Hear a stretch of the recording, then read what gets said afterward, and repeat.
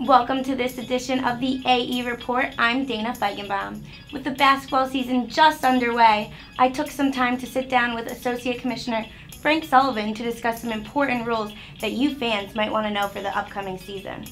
Rules committees meet every year. They look at experimental data that they have. They look at some anecdotal information that they've assembled during the year. And then every other year, they're able to implement real change into the game, changing of the rule book. And that's what we're seeing this year in both men's and women's college basketball. The men have implemented a lot of changes. The women have changed the format of the game presentation.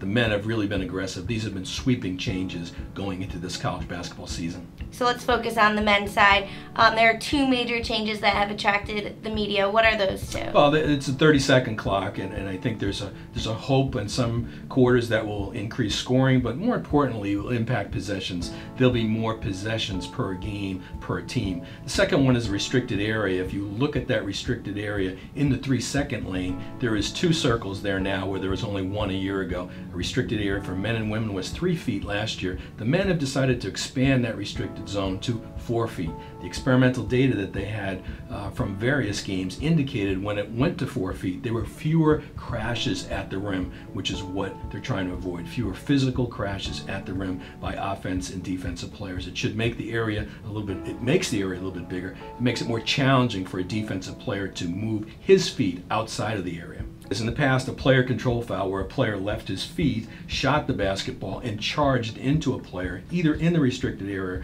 or outside the restricted area, now could get that basket as well, would be called for a foul, and also would get the goal. Now the Rules Committee has decided to eliminate the opportunity to score. If you crash into a player who takes a legitimate charge and the ball goes through the basket, that basket will no longer count.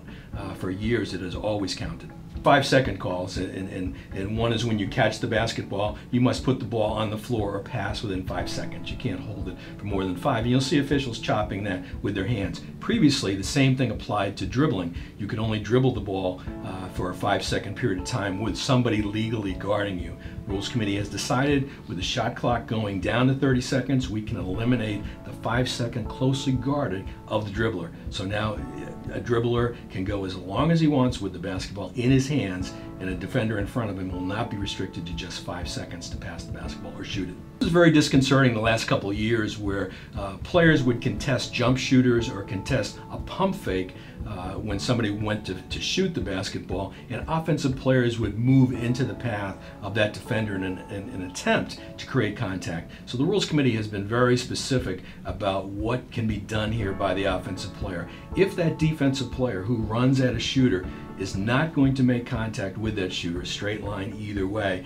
then the offensive player has no right to leave his space going left or right to create that contact. So I think some fans will see that this is difficult to gauge. I think officials have the best vantage point for it, but if it does happen, an offensive player leaves his space to create contact at an airborne defender challenging his shot or his pump fake, it will be a no call this year. In the past, that was a foul. The Rules Committee has noticed a number of shooters shooting the basketball at a defender closing out or challenging that shot and kicking their feet into the path of that defender. That too will be a no call this year. That element has been taken out of the jump shooter's arsenal of creating contact and getting to the free throw line. Well, you know, offensively and defensively, we've thought about verticality rights more so to the defensive player, arms straight up in the air, floor to ceiling, not leaving your space. The Rules Committee feels that there are a lot of defensive players who are violating that by going into the offensive player. More importantly, a number of offensive players in recent years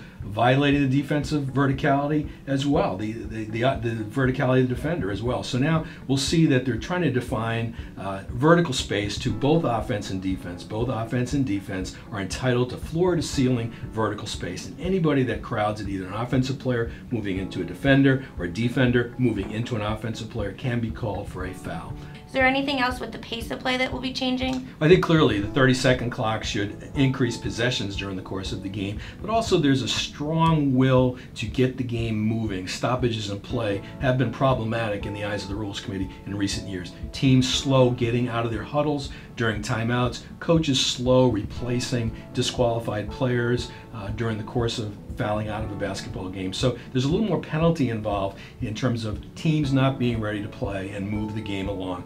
The technical foul that was issued before for a delay of game was 2 shots. The Rules Committee's reduced it to 1 shot, hoping that officials will use it more after warning teams about not being ready to play. So you're absolutely right. Reduction of physical play, reduction of stoppages in the game, increasing the pace of the game, all have been paramount in the guidelines that the Rules Committee has put out this season. We appreciate Frank taking time to sit down with us to discuss these new rule changes. For a complete list of all the new changes that are implemented this season, head to ncaa.com. For AmericaEast.tv, I'm Dana Feigenbaum.